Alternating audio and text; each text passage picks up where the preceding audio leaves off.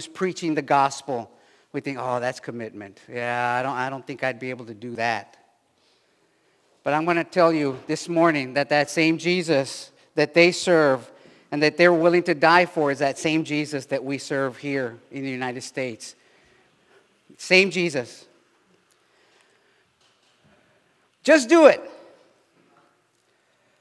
A slogan that Nike has put out, has been out for many years, and the idea of just do it gives us a little picture of, man, going out there and giving it all your gusto. Whether you run, whether you play football, whether you play basketball, any type of sport. And it seems like you watch those commercials, you watch those athletes, you think, man, wouldn't I give anything to kind of be like that? You know, to really put myself out there. And we go, we purchase the stuff, we get the bands, we get the shoes, we get the shorts, and we get the shirt. We even, get some of that compression shirt to make it feel like, wow, we're tight, yeah. But in actuality, we wind up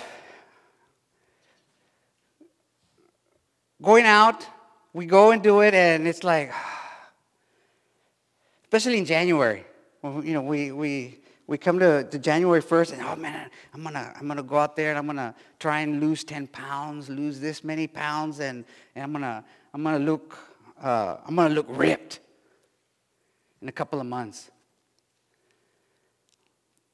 Day 2, and it's like all the stuff starts getting being placed in the garage or down in the basement or up in the attic, and you don't see that until December 25th, where you start taking out the stuff for Christmas. You say, oh man, look, I got my stuff here. You know what? I'm going to start again.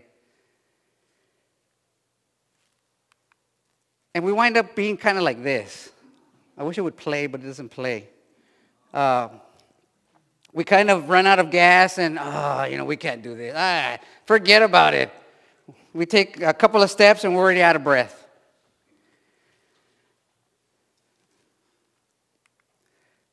And sometimes we kind of treat the same way with sermons and Sunday school. We get all excited about what we hear.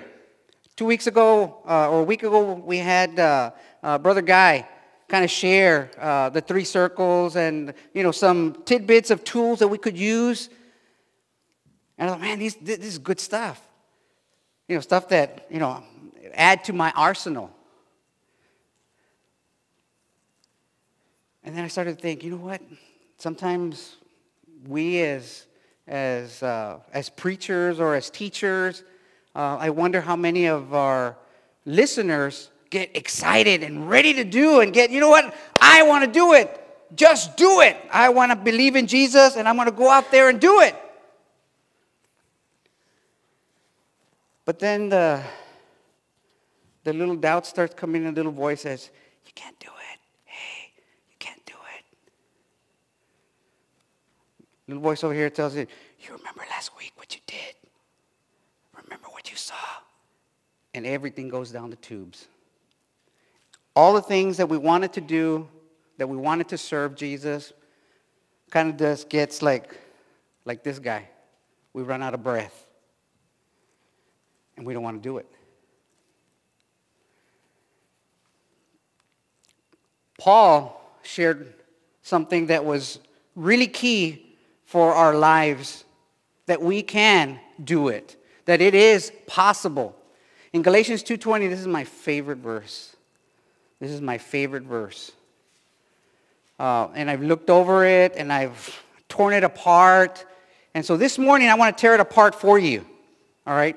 Because I want you to see that Paul bought the whole store. He went and he bought all of the equipment. He went and he got everything. It may have been on clearance or it may have been not on sale, but he brought the whole store. He says, I'm going to follow Jesus because I know I can do this. Not because of my power, not because I have the skill, but I want to be everything that Jesus said that we can possibly be. And so this morning, I want to share with you three things that we know that we can do it. All right? Three truths that are taught here about just do it. We have that ability because Christ has given us that ability. And it's all found in this one verse. It says, I've been crucified with Christ, and I no longer live, but Christ lives in me. The life I now live in the body, I live by faith in the Son of God, who loved me and gave himself for me. Let's pray. Our Heavenly Father, we thank you for this morning. As we delve into your word, I just pray that you open our hearts and our minds, that you make us excited, that you make us gather in what you have in store for us today. But I pray that we don't store it up in our storage banks, in our storage department, and let it gather dust like our equipment. That we can take it and use it and share it with those that are on their last thread of doubts, their last thread of, I just can't live the Christian life. But they can share this one little verse that has so much. In Jesus' name, amen. Now, how is this possible? How is it that we can live the Christian life? What do we need to do? Well, the first thing we have to realize is that we have a position in Christ. All right? Did you realize that now in Christ you have a better position? Did you realize that? Before coming to Christ, we had no position. Our only position was death. Our only position was going to hell. That was our position. And so Paul wanted to make sure that we got it right. And he told us this is what we need to realize. We need to realize our past position. Well, what are you talking about, Joe? What do you mean past position? Notice at the very beginning of the verse it says, I have been what? I have been crucified. And what Paul is trying to communicate is letting us know that the same time that Jesus was crucified, when we came to know Christ, guess what? We were crucified as well. We died to our sins. We died to that old life, never to wake up again. And the best example of that is when we get baptized. Remember when you got baptized? Remember that event? If you've never been baptized, let me give you a quick overview. You're taken into the water. And as you're taken into the water, you're not sprinkled. You don't get a cup and put it over your water. You put water on yourself. You're taken into the water. You're buried in the water. It covers you. That's what baptism means. It doesn't mean dip. It means to put into. And that what symbolizes is death. The death to the old life. And so Paul is telling us right here and right now that that same crucifixion that Jesus suffered is the same what we need to do with our own lives. We need to just crucify it. Leave it dead. Never to rise again. I have been crucified with Christ. And in some version it says it's in the past tense. And that's true. Because it's a one-time event. Has Jesus been crucified again? Has Jesus been crucified again? No. It happened how many times? One. It happened one time. Now internalize this. Imagine. When you came to Christ, you put to death all of those things that made you go against God, that made you an enemy. Romans 5:1 tells us that we have peace with God. The opposite of peace is what? War. So we were at war with God. And as such, all of the things that displeased him now get crucified. You're probably thinking, well, how do you do that? Oh, I'm going to share that with you because it's found here too.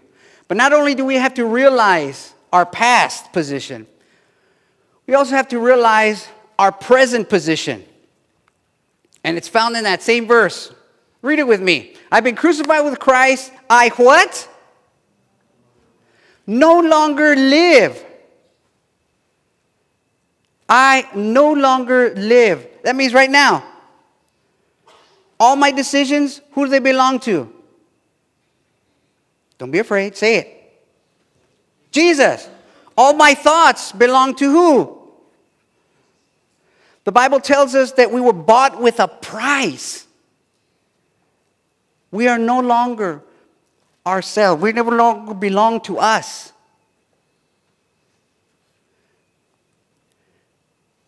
So if Jesus paid the price for us when he died on that cross, don't you think that we owe it to him to live as he asks us to live? When you go buy a product and it says, oh, it does this, you take it home and it doesn't do that. What are you going to do? You're going to take it back. You say, hey, this product doesn't do what you said, what you promised. Oh, but Jesus is not going to do that with you. Jesus is not going to go return you. Yeah, think about it. He's not going to go back and return you because it cost him what? What did it cost him? It cost him his life. He's not going to want to return you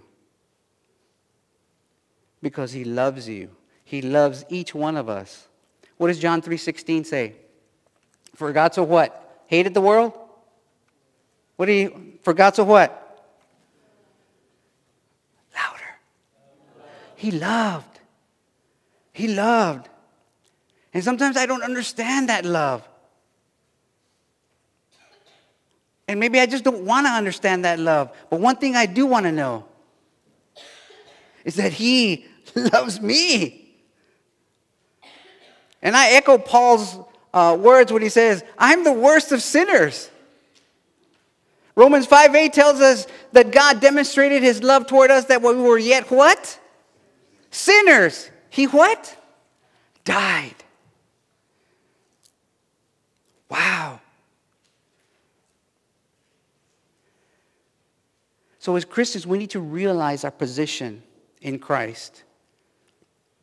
And as Christians, we need to live that life because he bought us with a price. The second thing that we need to realize is that we need to rely on the power of Christ. All right? Not only do we have to realize our position in Christ, we've got to see and rely on that power that he's given us. The same power that our brothers and sisters are suffering from across the world is the same type of power that we have each and every single day. This past week, I had a chance to share the circles. And as I was sharing the circles, the person said, this sounds real familiar. And I go, yeah, this is the gospel. Well, I have heard the gospel, but I've never heard it this way. And I go, yeah, I had never heard it this way either. But I want to finish sharing it so that you can have the full picture. Yeah, keep going. This is easy. I had another opportunity to share it with someone else, and they told me, I had never heard it this way. It always seems that when people try and share it, it sounds so difficult. And I told them, it's simple. The gospel is so simple that sometimes we try and come up with ways of making it more difficult for individuals to understand it.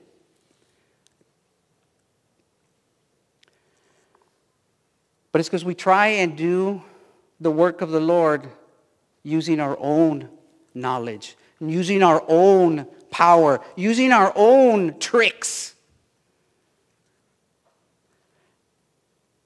And Paul did it.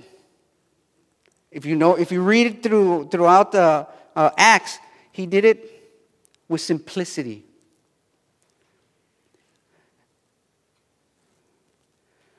When we rely on his power, we're actually relying on the resurrection. That resurrection power that Jesus defeated when he rose from the grave.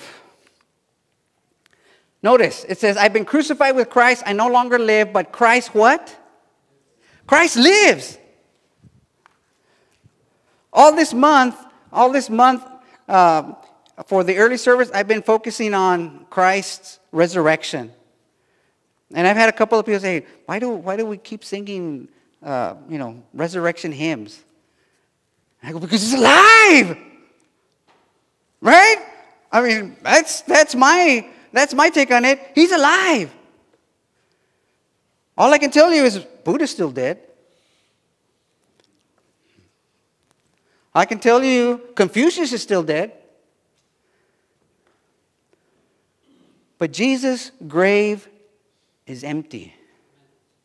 Jesus' grave has no body in it. That's why Christ lives. And he makes sure to tell us that we have that same power. We have that same ability to be able to rise from the dead. The Bible tells us, just as Jesus rose from the grave, different than when he was buried, everyone that comes by faith is forever, ever altered. What does 2 Corinthians 5:17 say? Therefore, if any man be in Christ, he's a what? He's a new creation, new creature. In other words, never been before. Metamorphi, something that's totally different. The best example is the butterfly. What was a butterfly before it became a beautiful butterfly?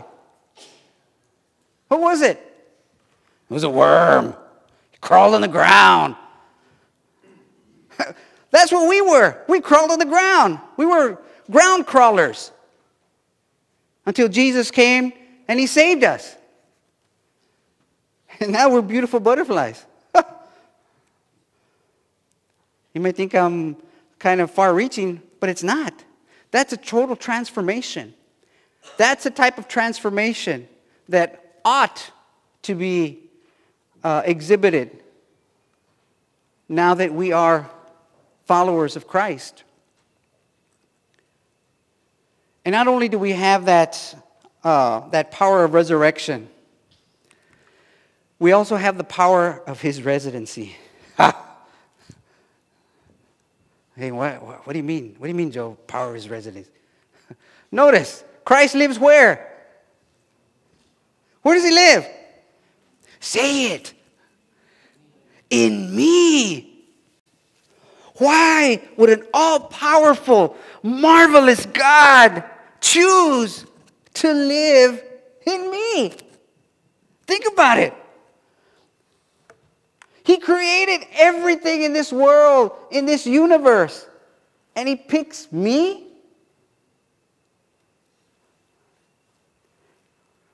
In 2 Corinthians, it tells us that he's made residence, that we are a temple of the what? Holy Spirit. In the Old Testament, God only resided far away from his people, up in the mountain. And only one could ever approach him. And as he established the sacrificial system, there was only one individual that would come, and that was the high priest. And he'd only come one time a year.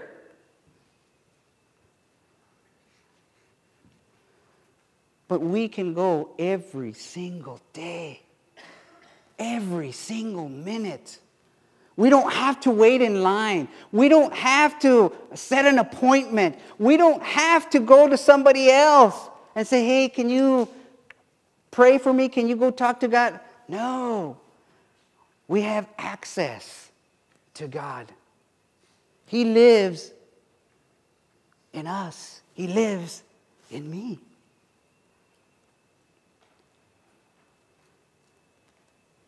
And so Paul is communicating to us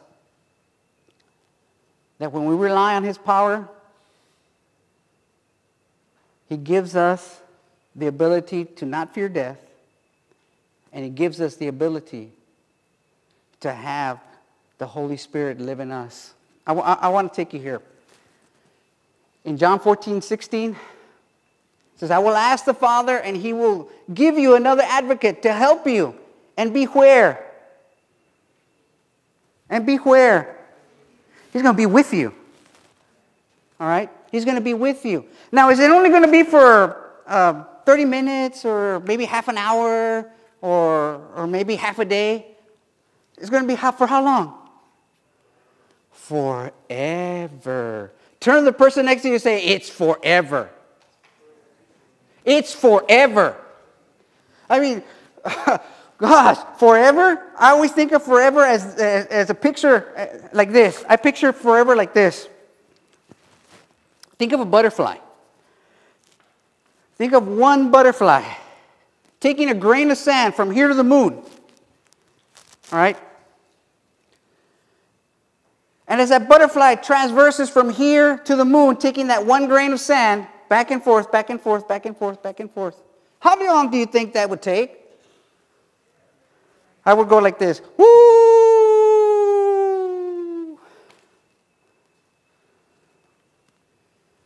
Well, when he gets done, when that butterfly gets done, eternity is just beginning. Eternity is just beginning.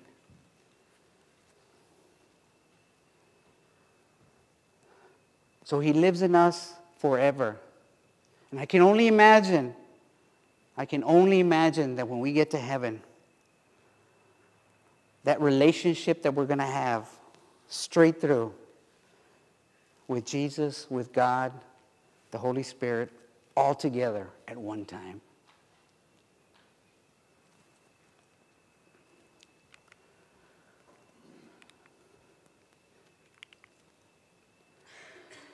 And then verse 18, it says, I will not leave you as orphans. I will come to you. So if you're a believer in Jesus Christ, you have the Holy Spirit. He is part of your life.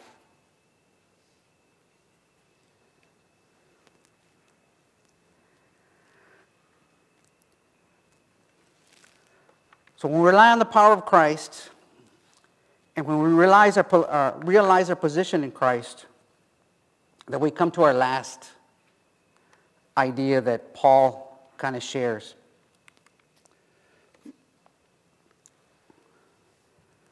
By resting in the provisions of Christ.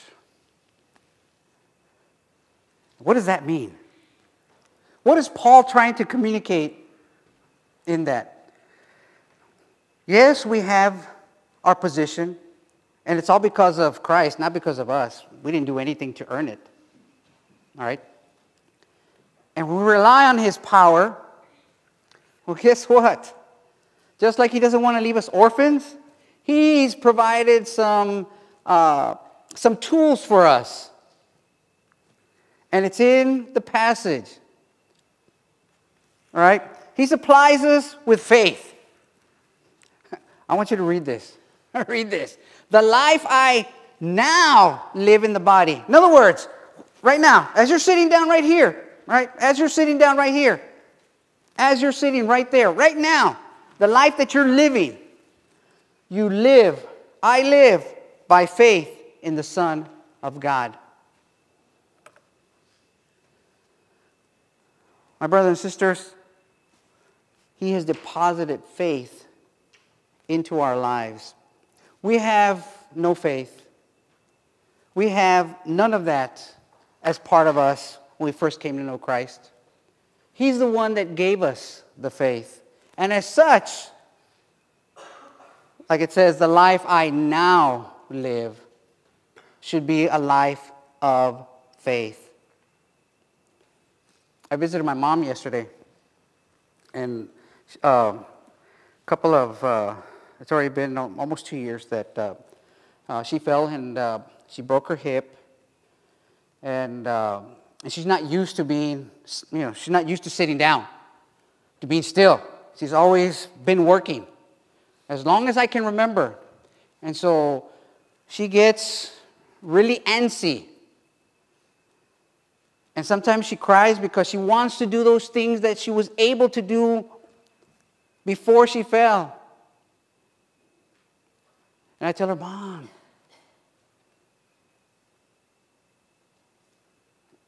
don't trust your body. Your body's only here for a little while. I said, remember when you first trusted Christ? Remember the faith that you first got? Remember that. Because that's what's going to pull you through. And she goes, I know, mijo, I know. And she cries and she cries. I'm trying. I said, no, Mom, don't try. Do.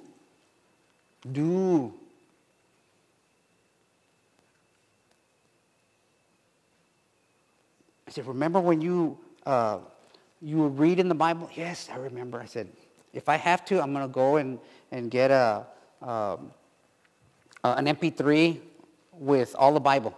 So that way you can listen to it and not have to worry because one of her eyes is giving her problems. And that way you can hear the Psalms. That way you can hear what Jesus spoke to the disciples when they were fearing, when they were anxious. Yes, mijo, that would be great.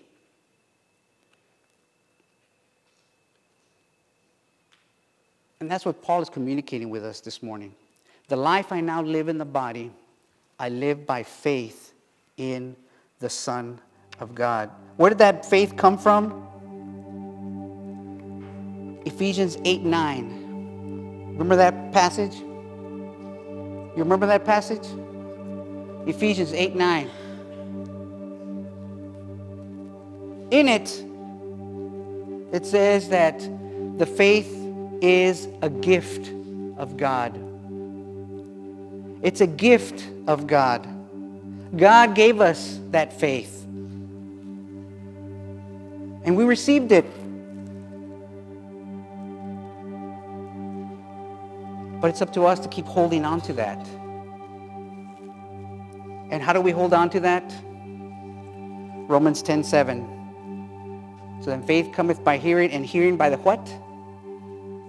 Word of God.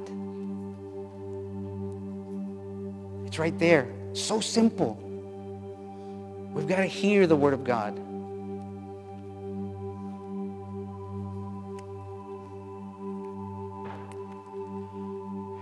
And the last thing that He provides us is the sacrifice of His flesh.